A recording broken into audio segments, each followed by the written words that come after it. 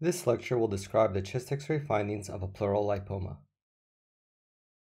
The diagnosis of a pleural lipoma cannot be made on the basis of a plain radiograph alone. Nonetheless, there are a few findings that can help suggest the diagnosis. On a chest X-ray, it appears as a focal homogeneous opacity with a convex bulge and a sharp border. Also very important is that there is no evidence of bone destruction, such as rib erosion. The radiographic appearance has been likened to a snowball after having made impact with a wall. Note that the edges of the mass are tapered and there's an obtuse angle between the lung wall and the contour of the lesion.